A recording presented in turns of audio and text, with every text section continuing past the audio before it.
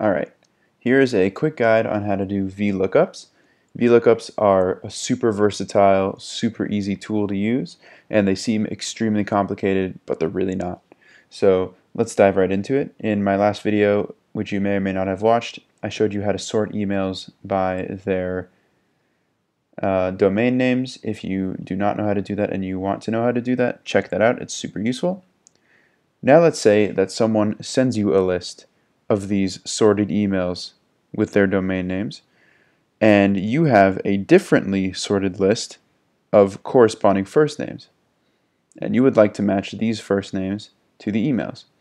Now you can see that our first name here is Barbara and our first name here is Twanda.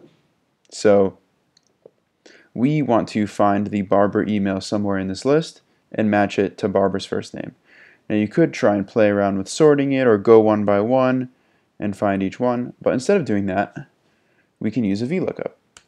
So what a VLOOKUP does is it takes a certain value in the list that we're forming, called the lookup value, press a comma, and it's going to look in a certain table array, which is this table in this case. It could be more than 2 rows. It has to be at least 2 rows, but it can be 200 rows.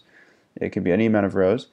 You're going to be looking in some table array, and let's lock that in. On a Mac it's Command T. On a PC I believe it's Control F4 to lock in the table array. And then the column index number is the column in the table that you're going to be drawing the data out of.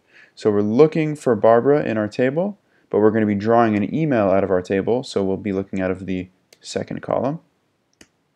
And lastly, the range lookup, we want an exact match because we're looking for the email. So we want the exact email, and if there is no email, it'll give us back an error. So as you can see, it found Barbara in this list, and it grabbed her email, and it brought it right up here for me. So I can double click this and apply it to everything.